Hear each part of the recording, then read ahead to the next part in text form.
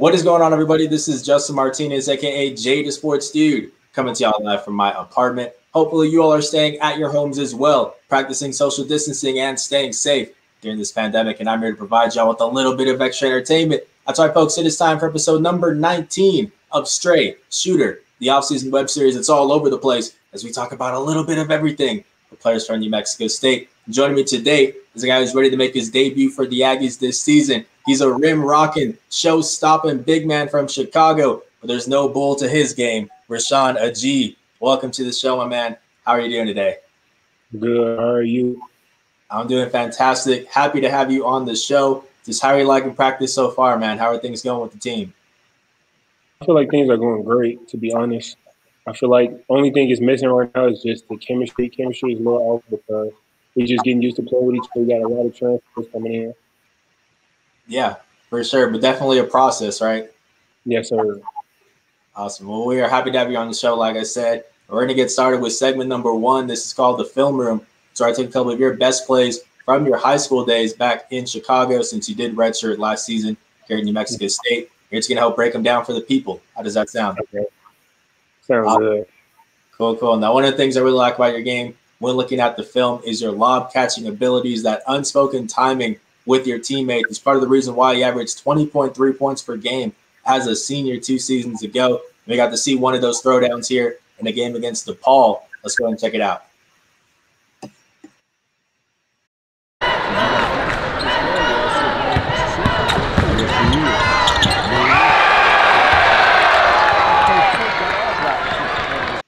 There it is, throwing it down with authority. Now, this is your teammate. I believe his name is Darian Jones, getting the blow by, and that allows your defender to move up, which gets you the open look at the rim. Just what goes into having the chemistry with your teammates on the court like this? Because it wasn't just Darian who's throwing down these lobs to you. Pretty much everybody on your team threw into you at some point this past season. I mean, it was just more so me just like practice, like being more authoritative in practice and taking practice like it was a game and not really like being a walkthrough person in practice. I feel like me in practice, being more vocal and talking to them and being open arms to everything they had to say, it helped me with my chemistry with them. Yeah, for sure. Now you have a couple guys on this New Mexico State team who definitely have that speed to blow past their defenders and create some opportunities for you. Guys like Evan Gilliard, guys like Jabari Rice, CJ Roberts, the list goes on and on. Just how much are you looking forward to creating that chemistry with them and maybe catching a few lobs from them? Yeah, I definitely am, especially with CJ Roberts and Jabari and Evan, them right there. I feel like it's key parts of like them just getting past and being able to give it to me is always an option. For sure. Now, it's not just powerful throwdowns with you. You also have really good touch around the rim, and there's a really good example here on this video against East St. Louis. Let's go ahead and check it out.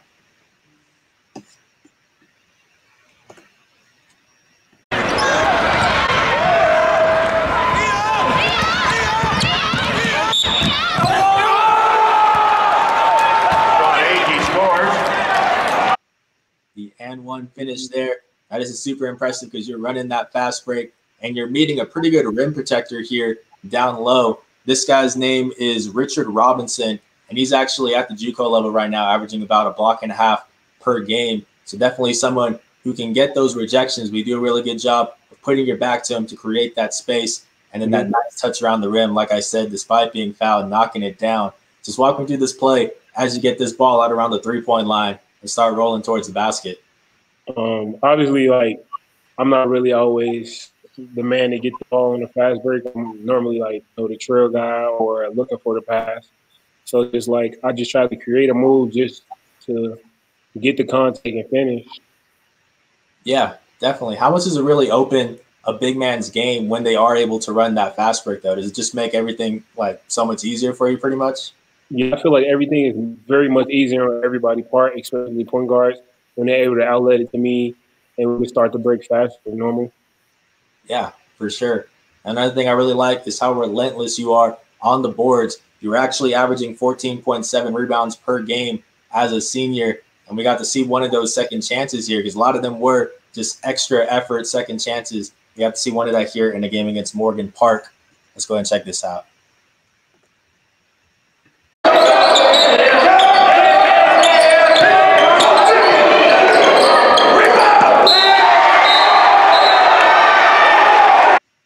is. Now, this is Isaiah Burrell who's guarding you. He's only standing at 6'5" compared to you at 6'7". So you have the mismatch here, and I think that's why you're getting a little bit more aggressive on this one, right?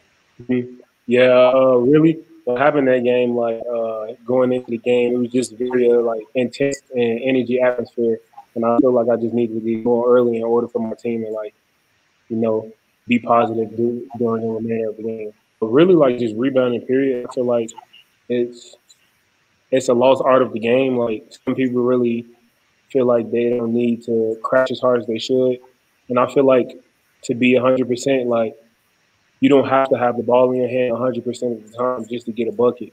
I feel like most like 50% of basketball buckets come off of offensive rebound. Yeah, for sure. Now, also, even though you're only standing at 6'7", you're not always going to be the tallest guy on the court. I think that New Mexico State, especially, isn't really the type of team traditionally with Coach Jans is going to rely on like a really, really big center. There's a lot of guys like Johnny McCann sit around your height, Donnie Tillman, Wilfred Lakai. Just how much do you think you're going to fit in well with this system where it's not necessarily height? It's going to be a lot of guys who are able to play maybe that 4 or 5 spot, a lot of versatility, right? Yeah, I feel like fit in great. I just feel like I just need to add more like versatility to my game in order to become more of a outstanding player and become a better player on and off the court. Definitely. Your mobility on the defensive side of the ball is another thing that I want to highlight here in this next play. It's coming in a game against Curie. Let's go ahead and check this out.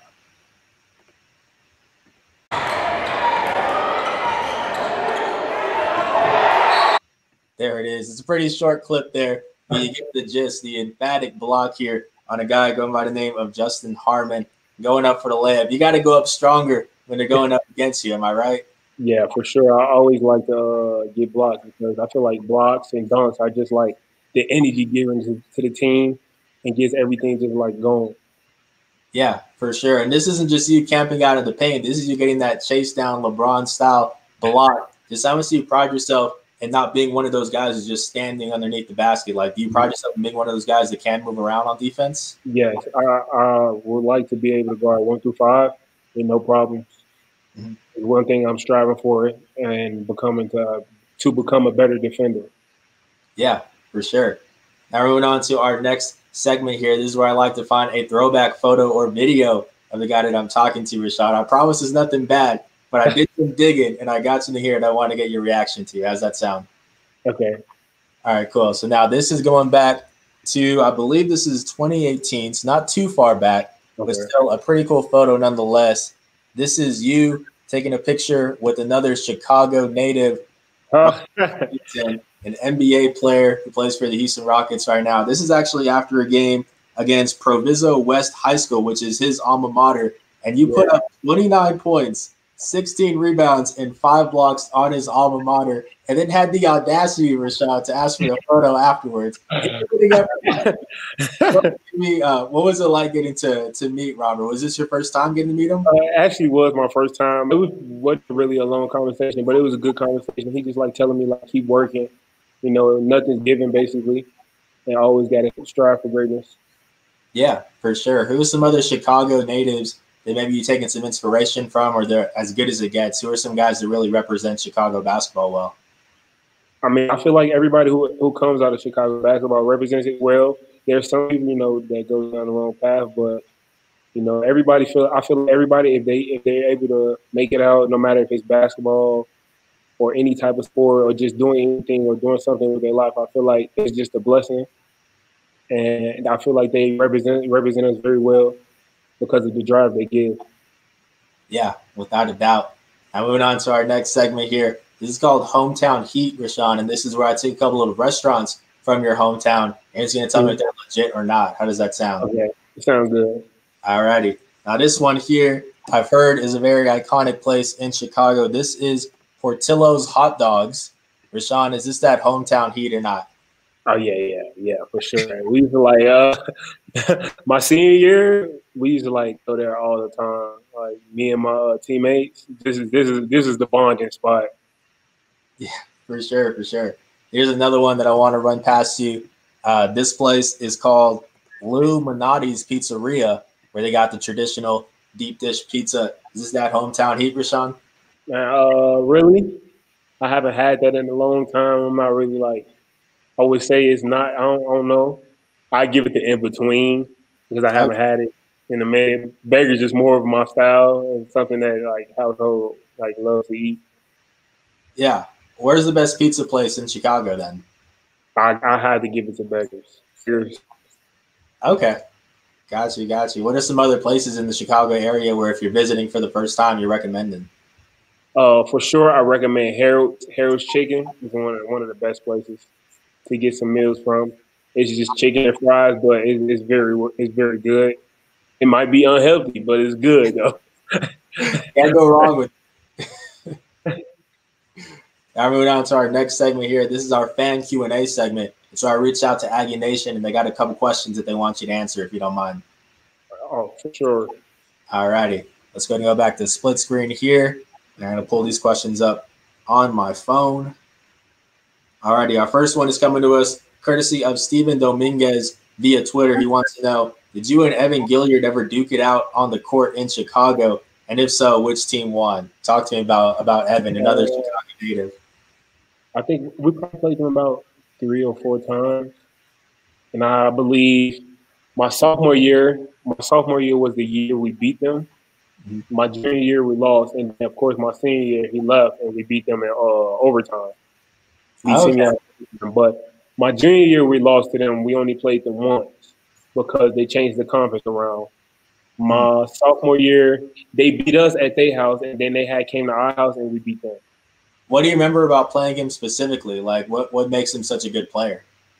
I mean, his just versatile ability in order to create for others, and he's like more of a scoring guard. He likes to get into the paint, and that's really how he's able to create for others because he's a downhill guard.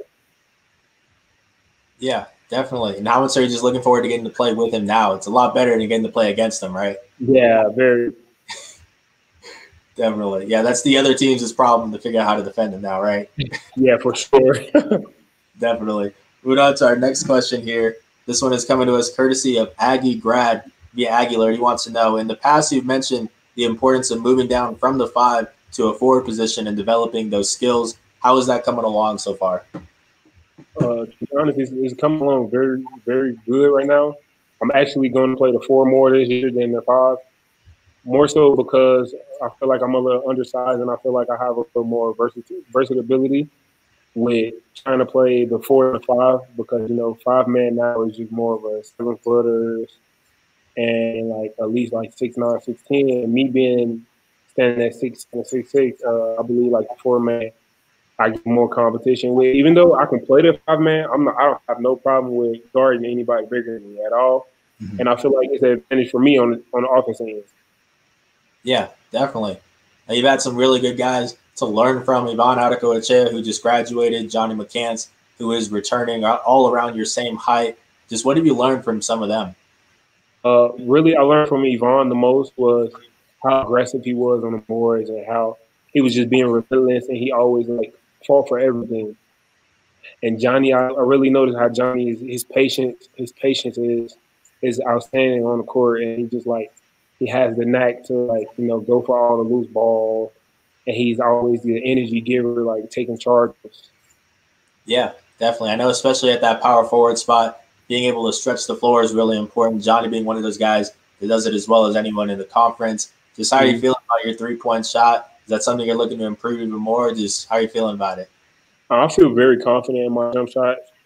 Something I worked on since I've been in high school. I might not take it a lot just because I just feel like I'm more of a to the basket type of player. But if you give it to me, I feel like I can definitely knock it down. Yeah, I mean that's really all it takes, right? It's just forcing the defense to respect it. Mm-hmm. Definitely. And moving on to our last question here. Let me go ahead and pull this one up. This one is coming to us courtesy of 97 NMSU via Aguilar. He wants to know, Chicago Hoopsters have had great success here at NMSU, and fans here are anxiously awaiting to see you hit the court. What can they expect? How would you describe your game?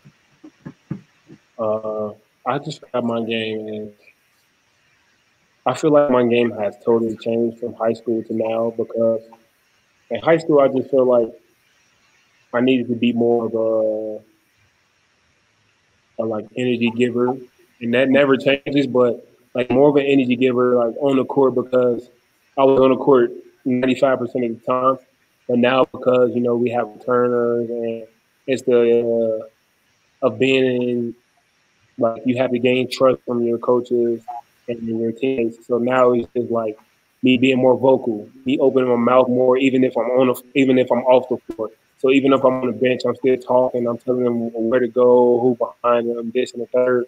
I'm always trying to be vocal now. Yeah, definitely. You mentioned your game changing since your high school days.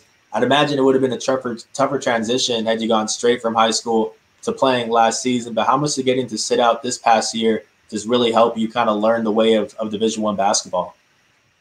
It incredibly helped me. Last year, I feel like the game was moving a little faster than normal.